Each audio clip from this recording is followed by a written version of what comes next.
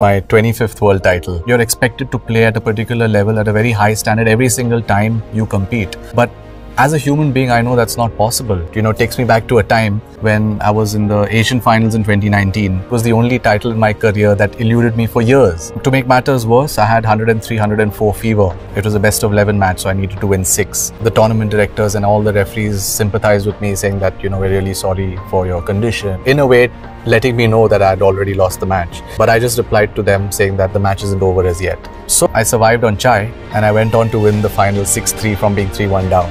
It's not how you do capitalize on your good days, but it's how you manage your bad days that defines who you are as a player.